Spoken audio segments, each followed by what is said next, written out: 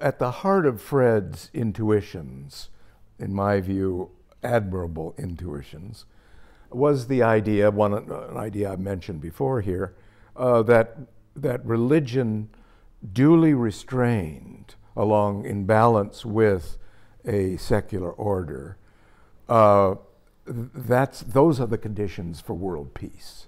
That, I think, was a fundamental.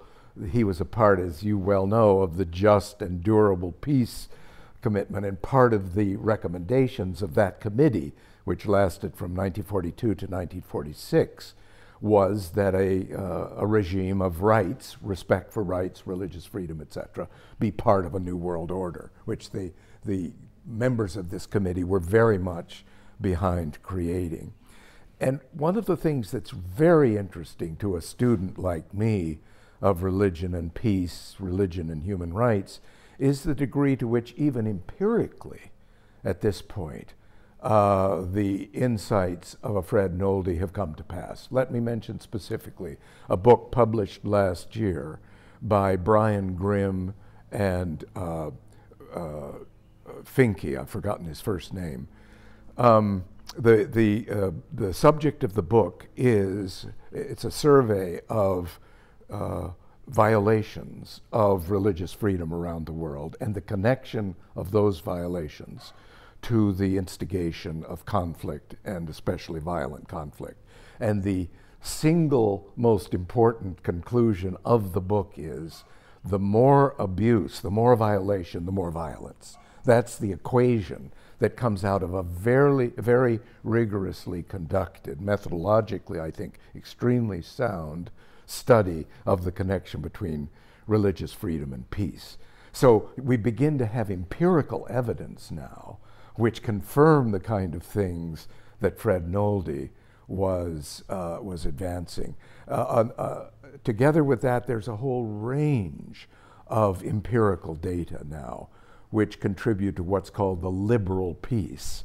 That's a term of trade in the academic community now. And the liberal peace basically means that the degree to which a country develops robust and carefully sequenced political and economic institutions, the higher the degree of peace, both internally and externally.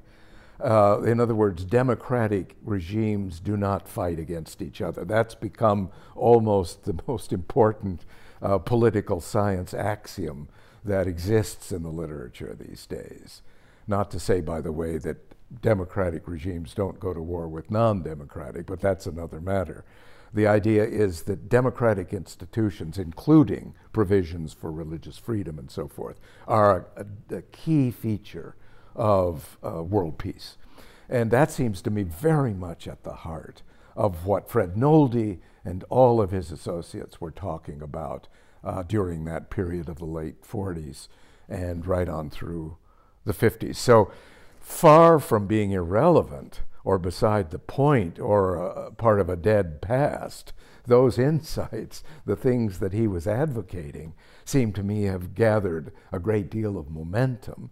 And the time is ripe for us to, far from ignoring them, promoting them, expanding them, engaging in them with the same, I hope, kind of vitality that Fred Nolde did.